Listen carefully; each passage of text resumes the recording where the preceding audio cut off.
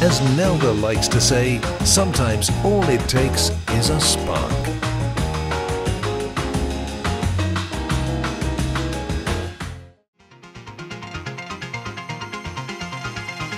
Ultimately, I'm creating to externalize these spaces that I want to expand and immerse in for longer periods of time.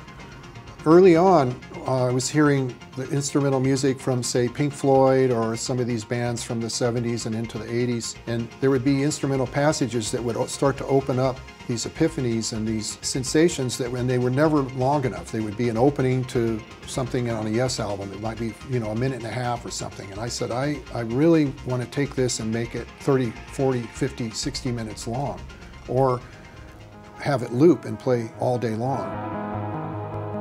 It's very intentional music to shift and alter and expand your perception or enhance your perception. So I'm very mindful of all those physical reactions and responses that I have with the music. So my body becomes a tuning instrument when I'm creating these different spaces.